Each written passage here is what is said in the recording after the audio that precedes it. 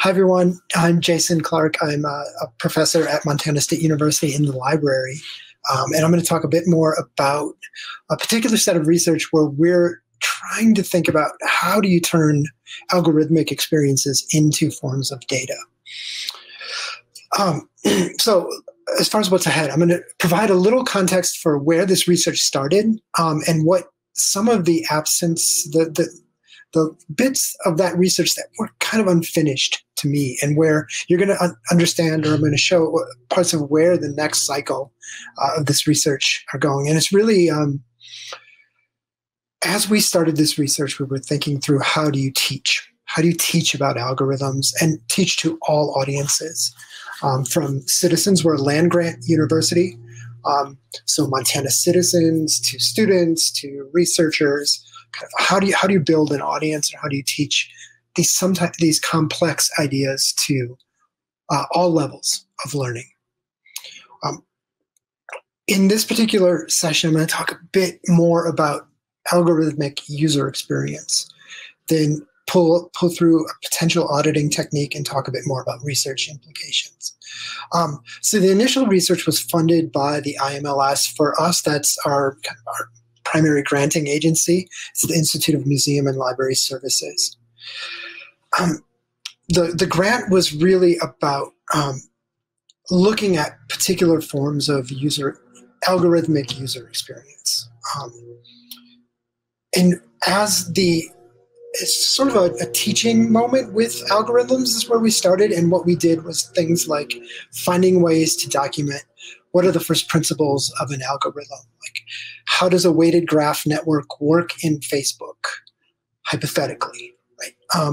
And then we would talk in workshops or in teaching settings, write pseudocode to just kind of get people thinking in the code mindset and about how when you make decisions with a program, what that means. So this work was really kind of focused on the pedagogy of the algorithm, and this is the type of in a workshop setting, this is the type of thing that worked well. It's just introducing a broad concept, giving people a chance to see how it might impact them materially. We did exercises with digital redlining, decisions we make, insurance companies might make. So there was just a lot of ways into this teaching space. But there was a component of this research that was always it felt unanswered to me. There are these experiences that we have, whether it's in TikTok, whether it's in YouTube, on Instagram, primarily in social media is where I was thinking initially. Well, we're not really able to understand what exactly how those algorithms actually might manifest as a data point or as a data set.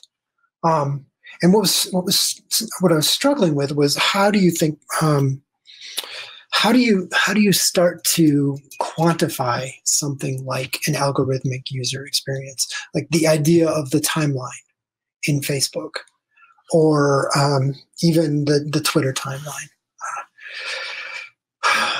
So I wanted to start to answer, like, what if these things were a little more visible, or if we came up with a set of pattern recognition where we could actually say, okay, we captured a form of that user experience and encoded it as a kind of data set. Okay. So in that initial research, we were able to kind of pull apart all kinds of experiences of algorithms. If you think about the top one here, masking, and this one's probably a little harder to quantify, and this demo that I'm going to show doesn't really talk about this, but the idea of masks, of the things the filters we can put on ourselves inside of TikTok or Instagram, that's a form of an algorithmic user experience, right? Lawyer Cat is sort of the impact of algorithmic user experience. But again, how would you start to capture that experience as a data point. And we don't have to go far. I mean, this is last week on Capitol Hill for those of us in the United States at Washington, D.C., hearing related to how algorithms were working in social media. What was kind of interesting about this particular meeting or hearing was that there were policymakers and policy analysts and academics talking about the role or the place of algorithms in these environments.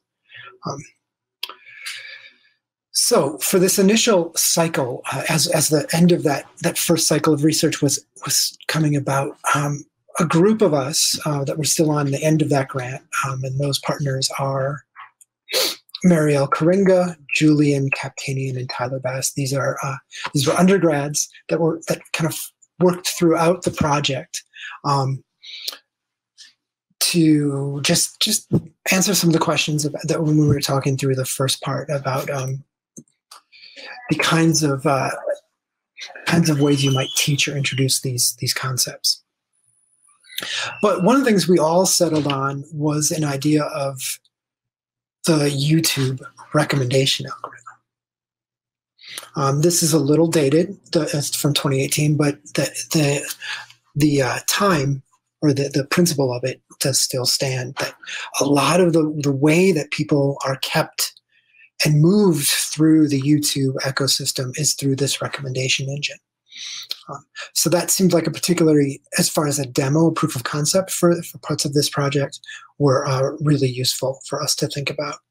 And where we started, and this is a screenshot of an algebra query, a query for algebra with I'm the actual profile that it's using right now. And if you look on the left, you can see it's quickly moving me from the query about algebra to various what we classified as out of scope types of recommendations. So this was a way for us to kind of balance and analyze the algorithm. But it's instructive because it kind of shows how quickly that recommendation engine moves from original query to different types of personalization. I am not interested in lumber prices, but there it was.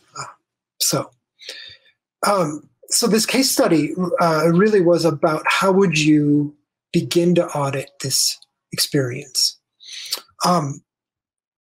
I mentioned Marielle, Julian, and Tyler before. And before I leave this slide, the thing that we started with, we wanted to try to use the API to kind of see how recommendations were happening for particular videos and subject topics.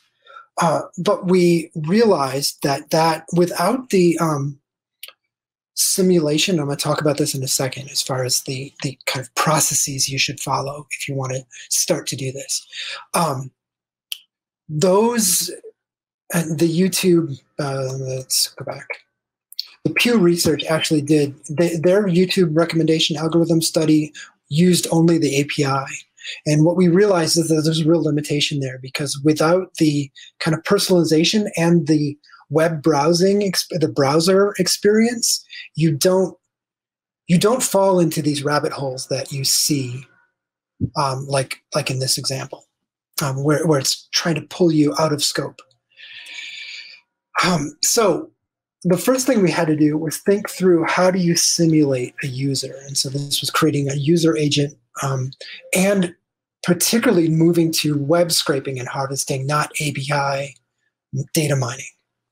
Okay, so that's one of the first step. And one of the goals of this session is to just kind of introduce how you might start to do this. And again, we're at the kind of the early cycles of this.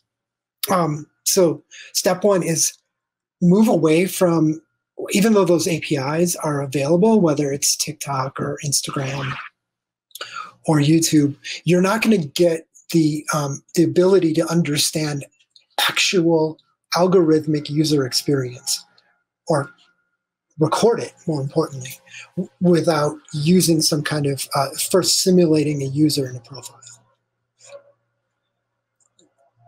Step 2 is actually taking what you're seeing, so on that page, scraping, identifying the initial video, and then moving to understand and classify the recommendations on the left side of your, or sorry, right side of your screen right now. And this was there were certain signals or tells in the recommendations that we used to start to classify good recommendations or out of scope recommendations or bad recommendations.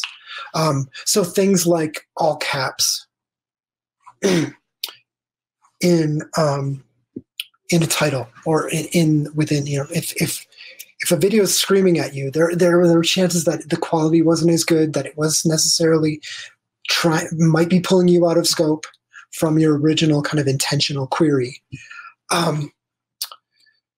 Things like like we could watch for hyperlinks in the actual description, because those tended to, in terms of quality, those tended to be spammier videos, and just ways that we could grade or evaluate the actual the video itself.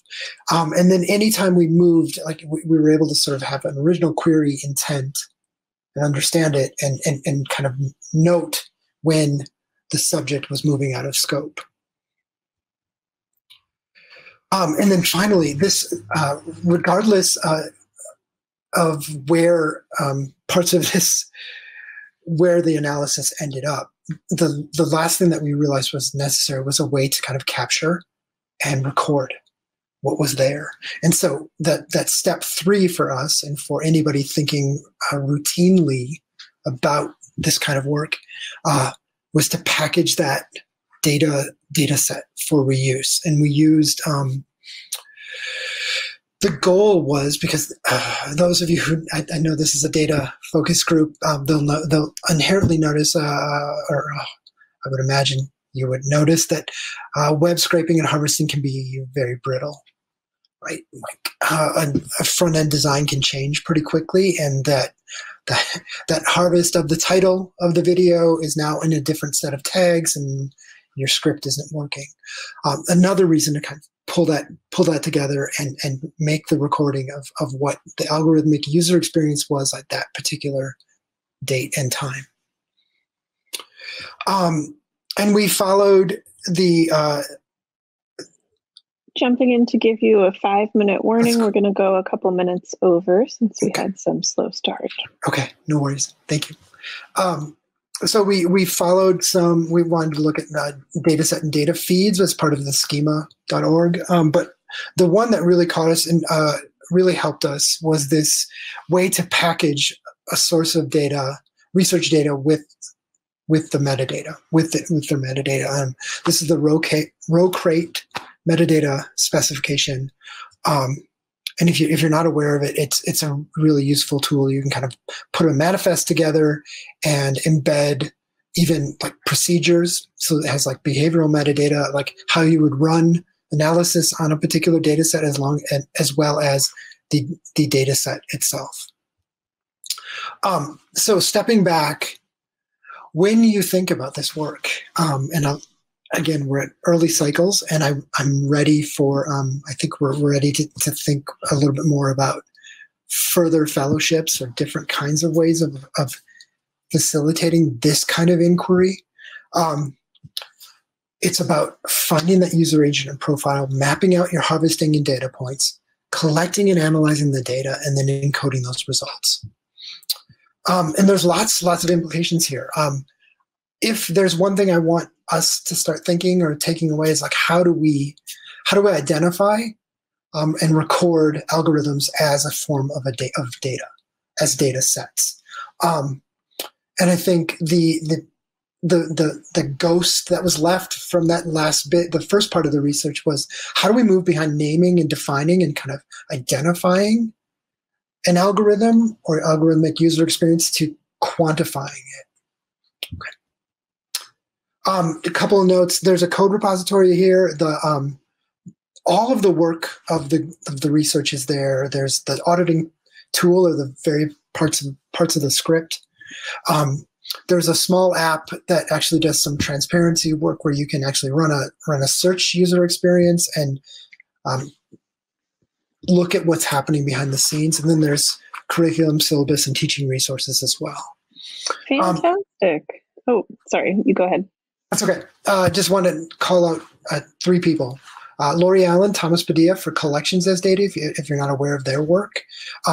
Sophia Noble, Algorithms of Oppression, was inspirational for us. And then this group, the Markup, which is a new nonprofit newsroom that's doing a lot of this work about how do you not only report, but create data and analyze our technologies. Thanks. Awesome. Thank you so much. That was really fascinating. We've got maybe 2 minutes for questions, and we have 2 questions in the chat. So let's go ahead and chat about them. First, Megan asks, does algorithm equal user agent? In other words, are you using algorithms to measure an algorithm? That is so meta. I love it. It's much like the view that people are getting right now. Yeah. I guess I wouldn't say user agent is an algorithm, but certainly the work of of creating that profile, or of identifying that profile, is something that feels algorithmic, I suppose. It's okay, Megan. Yeah. That's good. That's good. No apologies. So we have one more question from Nikki, who asks, did you do anything like survival analysis with the recommendations, i.e. survival time to the rabbit hole? No, that's a great, parts of that analysis, really sort of, it was very binary, kind of like, is this a good one? Is this a bad one? We just wanted to kind of get a start. But I feel like there's so much more as far as the metrics and that putting it into a pandas data frame, because I work in Python. So and building out a couple new fields to kind of qualify the